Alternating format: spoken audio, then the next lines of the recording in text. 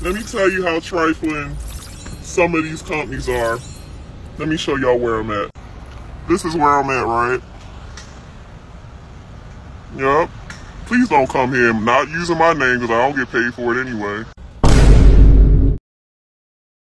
What's up, YouTube? Welcome back to Breaking Truckers. We've learned Earth's languages through the World Wide Web. There you have it, everybody. There you have it, right? Good old keeping it 100. Back again with another video. Unfortunately, the company gave her 4 hours to get up out of the truck. No more wasting time. Let's get it. Hold on. Let me tell you how trifling some of these companies are. Let me show y'all where I'm at. This is where I'm at, right? Yup. Please don't come here. I'm not using my name because I don't get paid for it anyway. They claim they fix it, and then it's not fixed. And almost every week, I'm sitting at this yard for a whole day, sometimes a day and a half. But yet, when it's my turn to want to sit for a day, for my reasons, I thought there was a certain way that you run business, and the way that he's talking to people, that almost can be kind of considered biased or discriminatory. I thought there was a certain way and certain things that you can say to people at a workplace. So because you upset that I said I wanted to wait a little later to run my next load, now you feel like you can talk to me like I'm one of your children and insult, throw insults in the midst of the conversation. And now that you got both of us heated, and I said, let me put in my 2 weeks notice, my last day will be September 1st. Now you're going up there lying to the people saying that I'm refusing loads, I'm being difficult, and I'm doing this making me look bad. She said because of reasons that she got into a small disagreement with her fleet manager, and the fleet manager decided to come back at her at a different tone, I guess. So I can imagine how some of these companies are. You know, they tell you to bring their truck. Mind you, that's their truck now. They tell you to bring it to the yard so they can look at it, so they can fix it or whatever the case. But they always tell you to bring their truck back to the yard for alternative motives as well. So, of course, they had her sitting for a while with the guise of, you know, the truck might need to be repaired. So I guess she felt that, hey, for my next load, let me, you know, get it later on. So maybe I could do some, you know, get some me time, get some rest, or whatever the case, that she decided to, you know, want to take the load.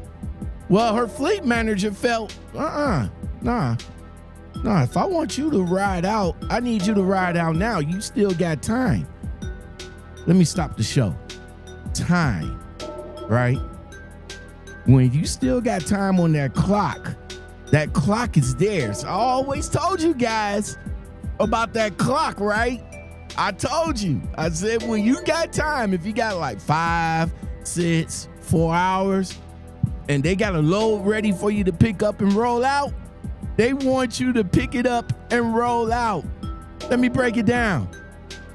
These companies don't care about you. It doesn't matter if you put in the work. It doesn't matter that if you was loyal. It doesn't matter. When the company or the fleet manager, when you lose that camaraderie between you and the fleet manager, then your time at that company is going to be the worst time. Basically, they're saying I have to find my way home. Look at all this stuff, bro. I got a whole truck full of my personal belongings. And now, they can cut these trucks off. I can't drive this truck nowhere. It's their truck. See, guys, new drivers, listen, let me tell you something. When the company tells you to bounce, they don't care how you get home. They don't care if you got the kitchen sink in your truck. I've been telling you this for years. Remember years ago, I myself was told that I had 24 hours to get up out the truck. And I showed you guys that I had a gang of shit in my truck. Go back and watch that video. Don't need to go into details about it.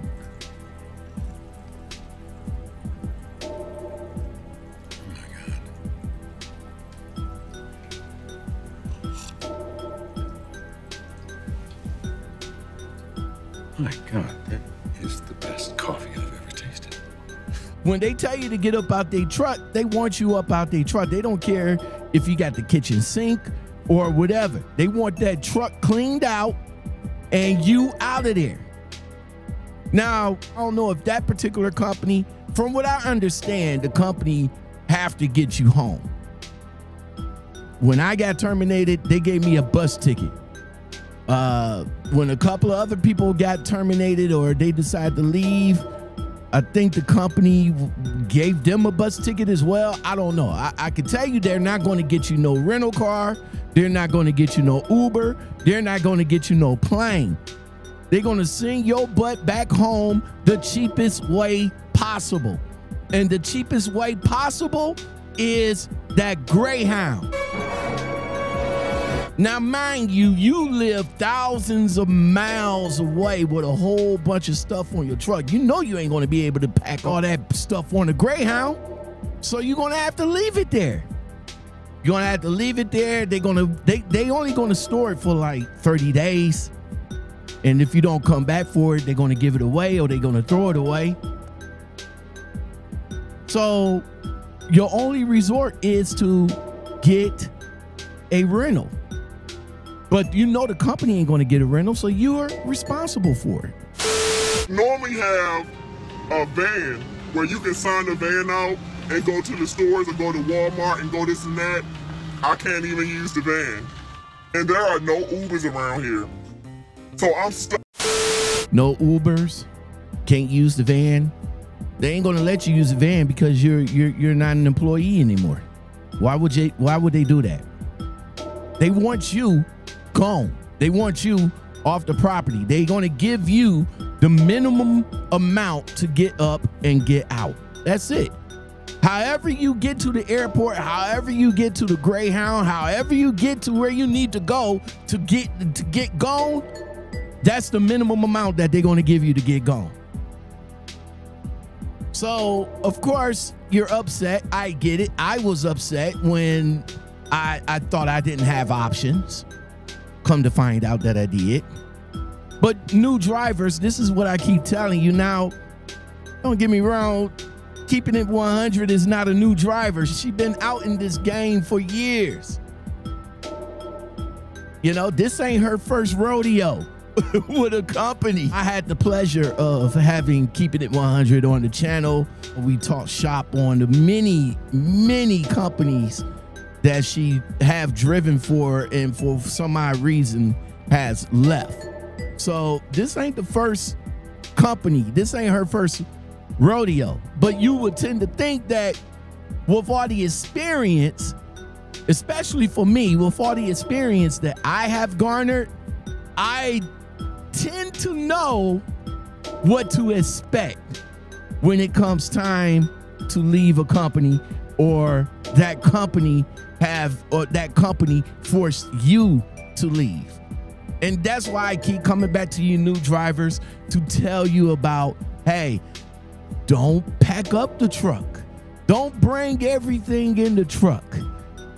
If you're a company driver, I do not understand the reason why you bring a TV, why you install a TV. I can understand installing a small monitor because I have one. I got like a little 15-inch, but that's to my computer. But that's about it. Something small, something compact. You don't need a 32-inch, 42-inch TV. You don't need that. You don't need that. Why? You don't need that.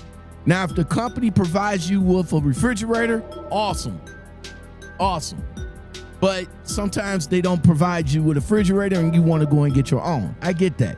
Small, compact refrigerator, cool, check. You want to get yourself a microwave, cool, check. But everything else that you pack in the truck, honestly, you really don't need, especially if you're a company driver. I said it once, I'll say it again. I'm about to say it right now. Go bag. That's where you keep all your clothes in, you know, a little bag for, you know, washables and stuff like that. Backpack, all the essentials that you need for doing the job, your computer, your tablet, phone, keys, pencils, pens, all that. And last but not least, a hygiene bag. Sumatran beans. And I also have to give credit to the grind. Thank you, Mr. Wayne. Walt. Please, call me Walt. Why the hell are we making meth? Couple of pairs of underwear, soap, hygiene products. You know how you women do it. Your women comes with the bathroom. So have a little bag for your bathroom. That's it.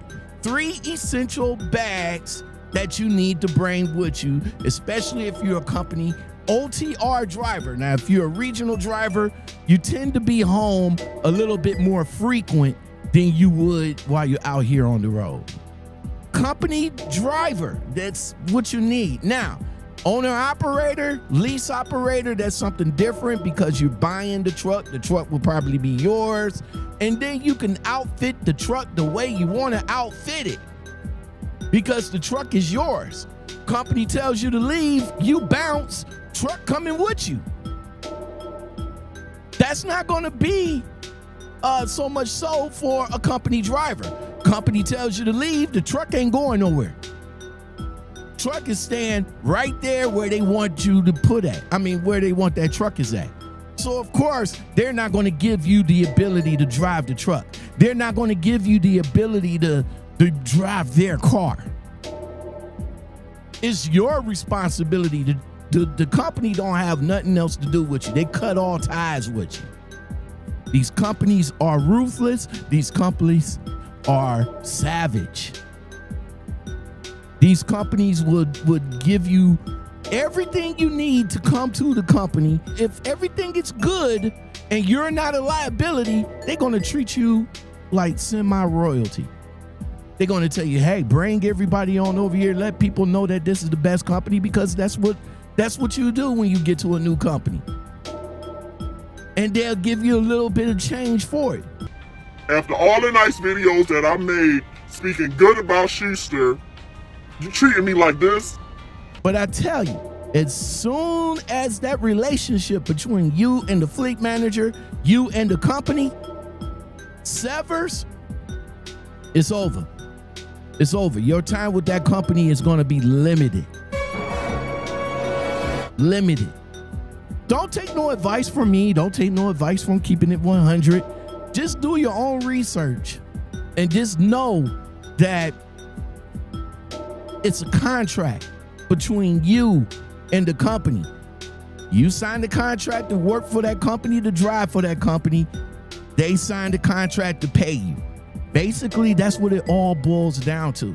A lot of you guys have a bad habit of bragging and boasting and saying that you love the company. Stop doing that.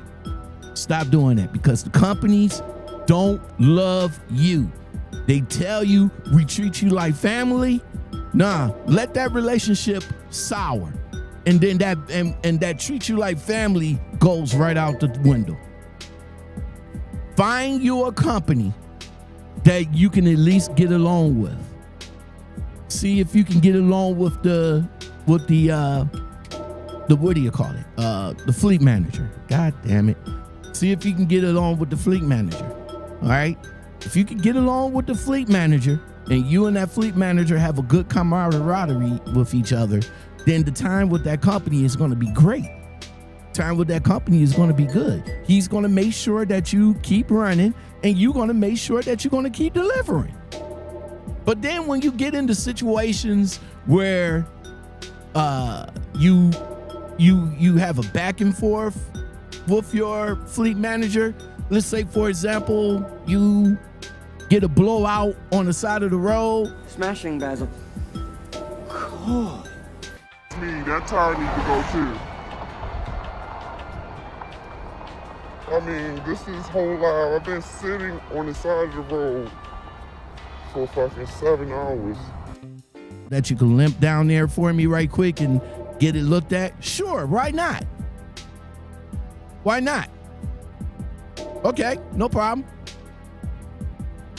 Or I could turn around and be, I could turn around and be like, nah, I'd rather for roadside assistance to come to me and, you know, change the tire. Maybe that situation build up. Maybe other situations had build up. Maybe it just came to a boiling point with the fleet manager and he'd just turn around and pop his lid on you because now you're a liability. Now it's time for you to go.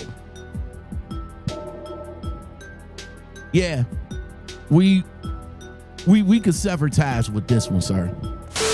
Up here, how am I supposed to go and set myself up to get home and y'all basically treating me like I didn't just sacrifice and work hard for this company? They don't care. They got 20 million other drivers that does the same thing. Work hard and sacrifice. I mean, that's what we do, right? We work hard and sacrifice, right?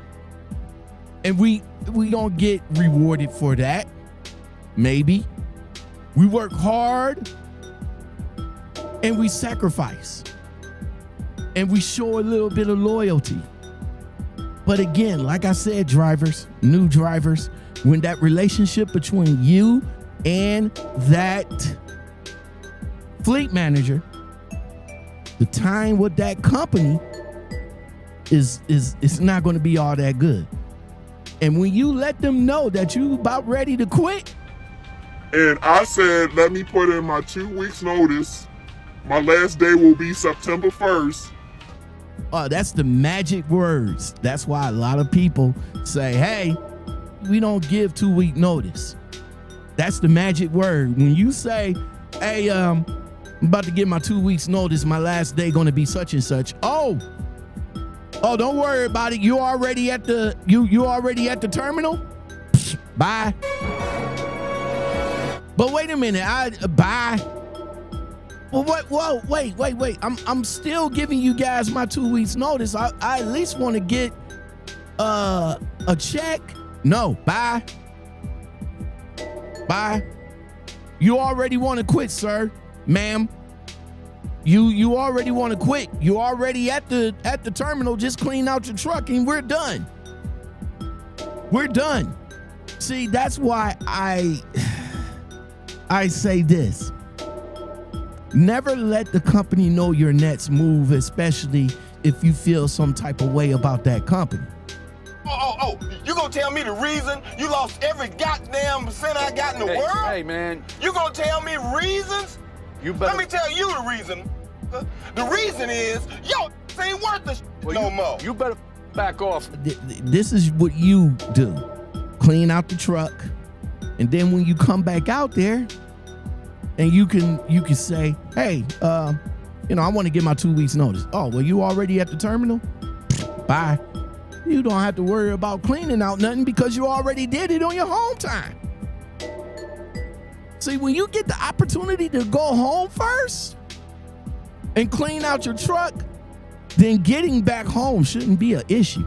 All you have to do is just hop right in the car and go. And another thing too, drivers, before I get up out of here, new drivers, listen, if you're new coming in, I understand it's all about your experience, and I get it. You probably go to a company, you want to get your experience in and all like that, but once you get that experience, once you get that knowledge, then the next companies that you should try out for should be companies that's maybe a little bit more closer to home.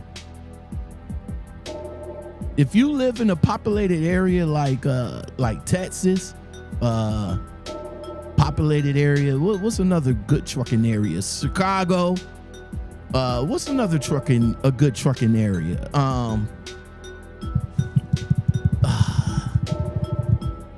What's another one? Come on. Georgia. Okay. Those are good trucking areas, especially if you live out of those states or even live close to it.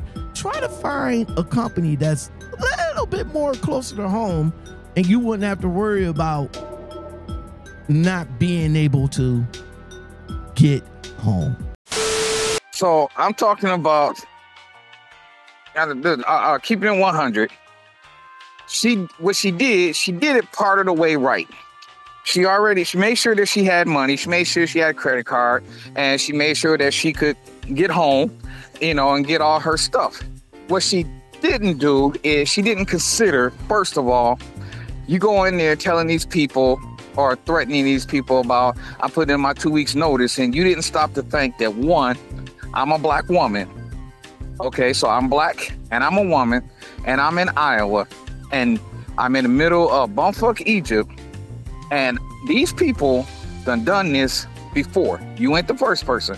So when you went in there talking to them like that, what they said to themselves was, let us show you how we have done other people and see how you work your way out of this jam. So they said, bye. Now, what you gonna do now?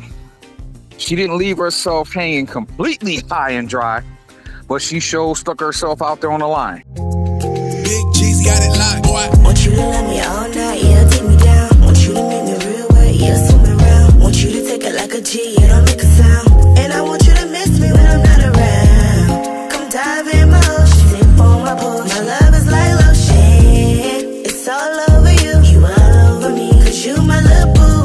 How many times I gotta tell you